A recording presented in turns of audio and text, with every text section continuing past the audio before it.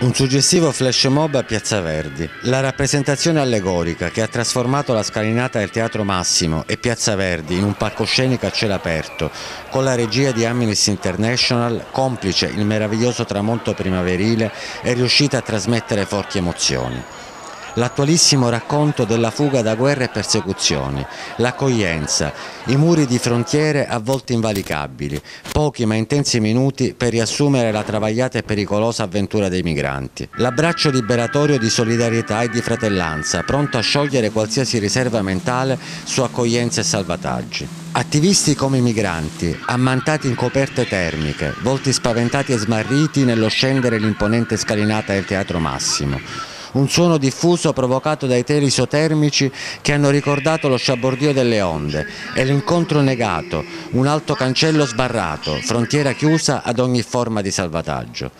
Infine l'abbraccio liberatorio, all'apertura del cancello commovente l'incontro tra soccorritori e migranti, stretti fraternamente, protetti dal cielo della città dell'accoglienza.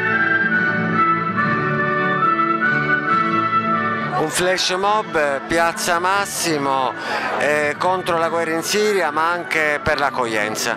Sono due cose collegate perché le persone fuggono da guerre, quella della Siria è la più terrificante, da persecuzione politica, religiosa, dalla tortura e cercano riparo in Europa e questa è la prima terra d'Europa che incontrano, la Sicilia, e l'accoglienza è quella che chiedono disperatamente e che noi dovremmo dare. Qui siamo in un luogo che l'accoglienza la sa praticare bene e per questo abbiamo scelto Palermo per simboleggiare l'incontro tra persone che fuggono e persone che accolgono.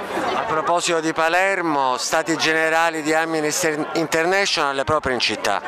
Sì, abbiamo dal 20 aprile organizzato una serie di iniziative pubbliche, conferenze, dibattiti, c'è stata anche questa inaugurazione meravigliosa di un'opera dell'artista cinese Ai Weiwei e da ieri siamo nella nostra 32esima assemblea generale che si chiuderà domani, 5 giorni intensi, belli, in cui la città è stata vicina ad Amnesty International, in cui le istituzioni della città sono state vicine ad Amnesty International, lo saranno anche questa sera.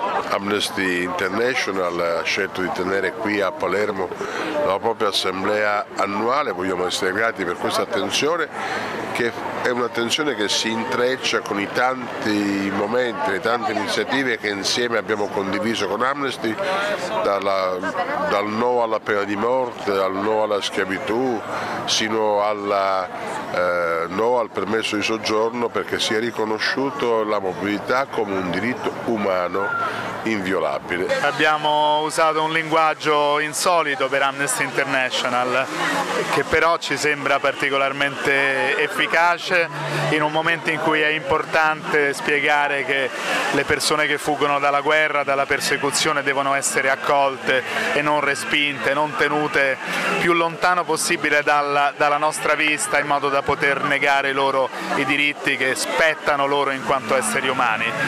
Speriamo che la città di Palermo abbia apprezzato questa nostra iniziativa, noi crediamo proprio di sì.